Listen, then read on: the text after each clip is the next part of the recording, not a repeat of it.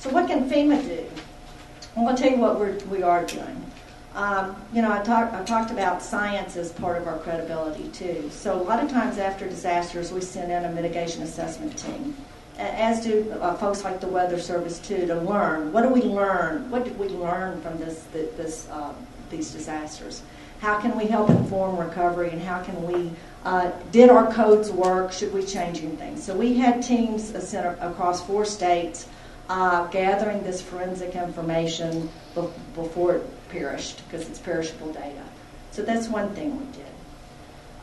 We've also been supporting this outreach activities, a lot of training, not just Safer Alabama. There's been some other activities through our regional office, mentoring through Greensburg, Kansas, bringing folks in there to do those things.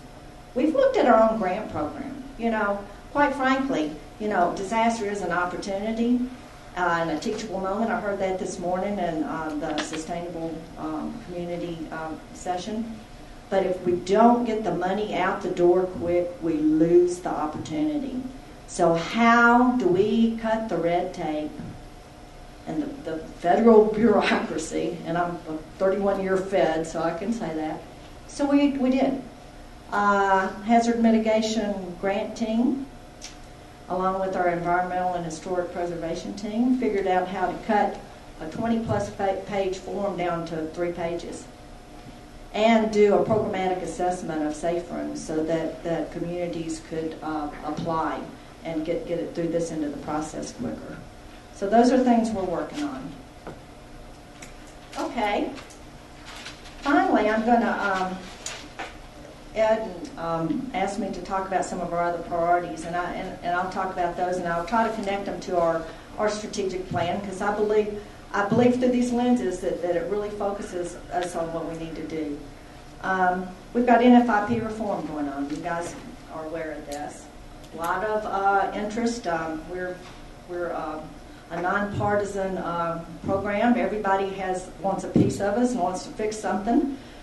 So we get a lot of love, as I say. And we're doing a lot of reaction now to the House bill and some amendments that have been put on the floor. But the longer range plan is really looking more holistically, and many of you have been involved in some of our stakeholder sessions and are following the NFIP reform closely. Stay tuned. I think the process has been fascinating. We've been really applauded for our very objective process that we use. This speaks to credibility. And so we're putting forward the best options we can in a very broad sense. So that's coming along. We have our risk map program. I won't go into details of that, but if you want to talk ad nauseum about levees and maps and coastal mapping and all those issues, Roy Wright's here, and Alex and I will continue this at cocktails. That's one of our favorite subjects. I want to talk a little bit quickly about sustainability partnerships, and 2 in particular that we're really pushing out on. One is with HUD. They have this sustainability grants. And so at the headquarters level, we talked about it, and then we said, well, we're going to do something. So we are. We have 5 pilot programs that we're working with regional offices, FEMA regional offices, and HUD regional offices to see if we can't get boots on the ground and look at how we can make our grants, align our grants and our planning to be more effective. And then Silver Jackets is another grassroots, on the ground way to do things. And so that really is part of that partnering. And then another big deal this year, and Roy Wright's leading that for the mitigation piece, is the Presidential Policy Directive on Preparedness. And just so you know, the cycle's changed. It's not preparedness, response, recovery, and mitigation. Preparedness is protection, prevention, response, recovery, and mitigation. So there's 5 frameworks. Hopefully they're all going to be stitched together in the end and some coherent fashion. But in the meantime, we're kind of moving forward with pieces and leading that.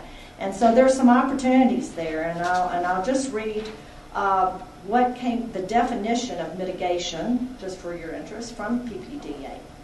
And mitigation refers to the capabilities necessary to reduce loss of life and property by lessening the impact of disasters. Mitigation capabilities include, but are not limited to, community-wide risk reduction projects, efforts to improve the resilience of critical infrastructure and key resource lifelines, risk reduction for specific vulnerabilities from natural hazards or acts of terrorism, and initiatives to reduce future risk after a disaster has occurred. A lot of work. So there's some deadlines that we're working on. We're looking towards these partnerships to really get the right stakeholders in the room to guide that. So stay tuned for that, and Cocktails and Roy later can answer more questions. So I'm going to tell another story. This is a story of flooding. Honestly, I think it's a success story. This is the Mississippi River flooding this year. The floods were, some would say in some places, bigger than the 27 flood, bigger than the 37 flood, bigger than the 93 flood. A lot of nothing happened, folks. Not much happened. And I don't take that away from those that were impacted. But considering the magnitude of the flood, a lot of things went right. And you have to ask yourself why.